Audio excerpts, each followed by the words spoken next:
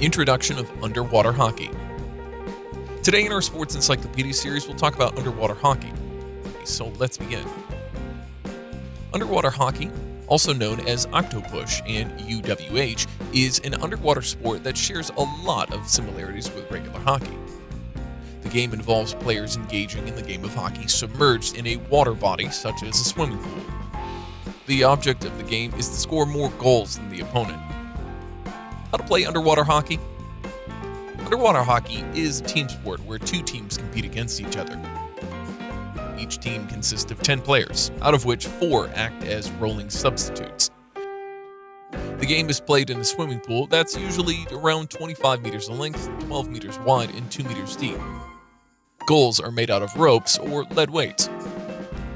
The game is played with a stick attached to the player's glove that's about 30 centimeters long.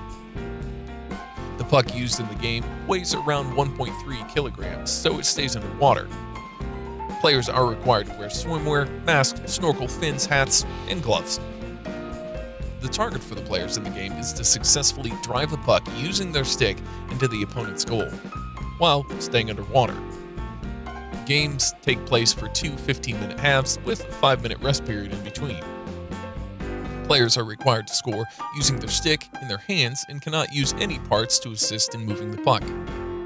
It's not allowed for the players to make eye contact with players unless they're in possession of the puck.